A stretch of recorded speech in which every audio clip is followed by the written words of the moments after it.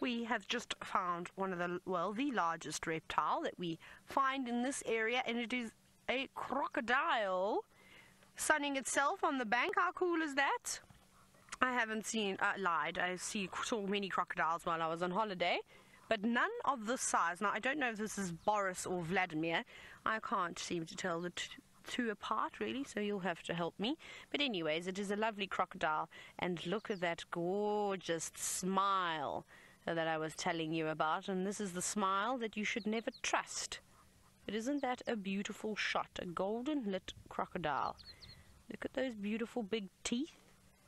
The ones that are quite long are very, very white, and the others are very, very dirty. But that is absolutely gorgeous, and I'm sure that you will all agree with me. Now, George, you've said that it could be Vladimir. Possibly we'll have to ask him, excuse me, Mr. Crocodile, what is your name? Blink once. No, I'm just joking. Of course, the crocodile's not going to respond to me. But I'm surprised that it's actually still here. Normally when we approach these crocodiles, they seem to slink off into the water and disappear into the murky algae. But this one is being very kind to us this afternoon, so we will try not to move around too much. But it isn't just the crocodile that we've got here. There's actually lots of things. There's even some water thickness just to the right of the crocodile, probably only about a meter away, about 3 feet or so away. Hello. And they look very much like the crocodile. There's actually 3 of them. They've got their eyes closed, 4 of them. The longer you stare there, the more those water thicknesses start to pop up. But how funny was that? They were all resting. Look how they've got themselves puffed out, their heads rested almost on their chests, and their big eyes, well, that one's eyes is open now, but earlier they had their eyes closed. They're not quite ready to wake up. These are more nocturnal birds.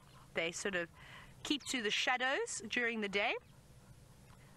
There's lots of things here. And then, Craig, just to the left, there's a little log in the water. There's a ginormous terrapin. Look at that. That must be one of the biggest terrapins I've ever seen. It almost looks like it is a tortoise that has wedged itself on a log. Yes, I'm talking about you. That is very, very, very big. Just doing a bit of leg stretching. Yeah, kick back. It kicks practicing its strokes. It must have a swimming lesson later. Oh, and there's hippos. Look at the hippopotamus. Just in front of the lodge, that's Chitwa Safari Lodge that you can see there. And the hippos are on the other side of the dam today and standing in the shallow water, but this is extremely beautiful. Look at that one out of the water. That one's covered in scars too. It's obviously been having a battle with somebody a couple of days ago, maybe even a few weeks ago, but hippos heal relatively quickly, so I'm not too concerned about them.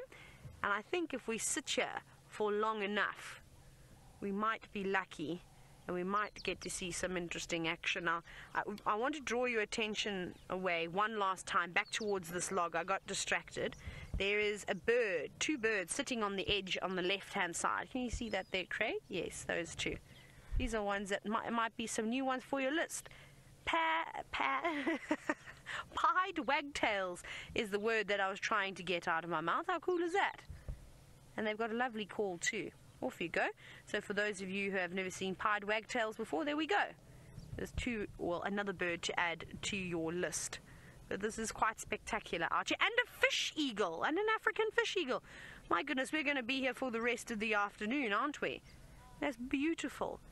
This one sitting here. Now, I can't tell you, unfortunately, if it's a male or female African fish eagle. The female is larger, but you can really only tell when they're sitting together.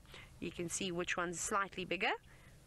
And there is a pair of them that live around here. There's the other one, Craig. Can you see? I've just spotted it up on that marula tree, that dead marula. And that's the other one. But they are beautiful birds, aren't they? They're really quite lovely. Alice, are you still here? Oh, just checking. I was just checking that Alice hadn't fallen asleep on me there for a moment, but she hasn't. Alice is also directing the show, and I'm just teasing her. And then there are some Egyptian geese. I'm just showing you everything at the moment. If you look straight ahead down there, down wee, all the way over there, we've got a family of about 355 Egyptian geese, and that's only 1/3 of the population that live around here. And also a little 3-banded plover running amongst them as well. And they're feeding at the moment. Looks like they're actually eating the algae that's sort of plaguing the Chitwa Dam. Is that delicious? Come on, Come on, Egyptian geese, eat as much as you can. We need to get rid of it.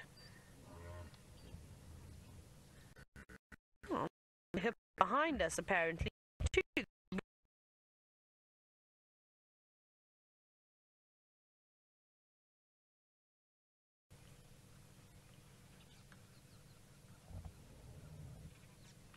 Sorry about that. We had a little dip in signal there, but we're back on it again. Now, the hippo that just called behind us, I'm wondering if these lot over here are going to respond, because it's a different group. And because Chitwa Dam is so big, it is able to sort of house homes for many different families of hippos. I can't see any big bulls just yet. That one that had all the cuts on its back we saw a moment ago would most certainly be a bull. It's very unusual to see a female that looks like the big bull. There's so many big hippo there, it's actually quite difficult to tell. That guy over there looks quite large, the one in the middle, so that could be the bull. Hello. My goodness, 1, 2, 3, 4, 6. I counted about 6 or 7 there, but it's hard to tell. They keep going up and down the water. Now, Jason, you're wondering if I've ever seen an albino hippo. I have not seen an albino hippo before. I think that would be a very unfortunate situation for a hippo to get itself into. Not that it'd be able to help its, choose its coloration. It's all genetics, of course. But hippos have got exceptionally sensitive skin as is to the sun. Now, imagine if you were very pale in color, you'd get extremely sunburnt, and I think you'd have to live underneath the hanging branches for your entire life. There would be no sunbathing for you. I think I'd actually just go and cover myself in mud, to be honest. But these guys are not quite waking up just yet. They're just resting for the moment. It's lovely, isn't it? I think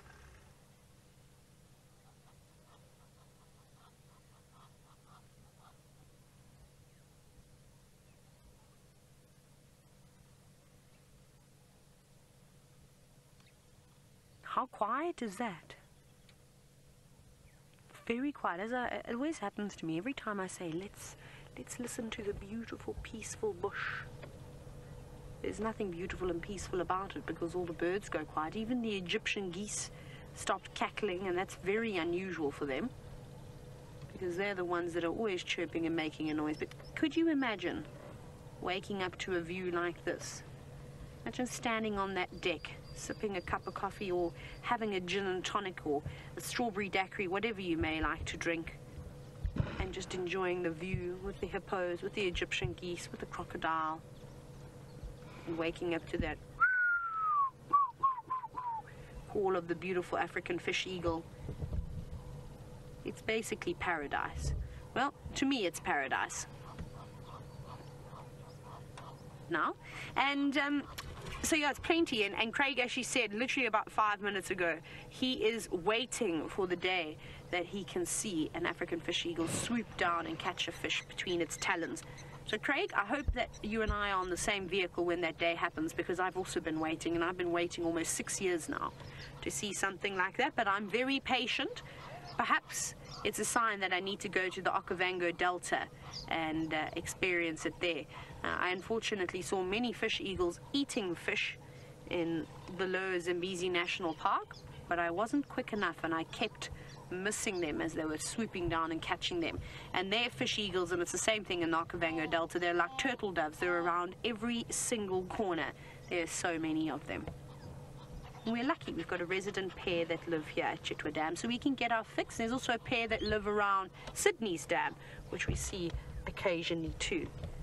But this dam is full of life this afternoon. So many different birds, so many different mammals.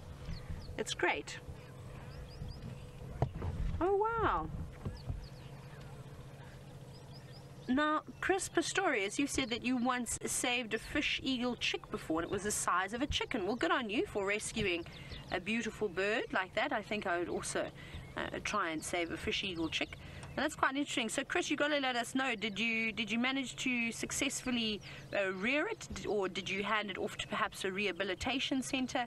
Because young birds are very, very tricky to try and raise. I've attempted many times, from hardy-dars to weavers that have fallen out of nests and things like that, and they're not the easiest things to keep alive, unfortunately.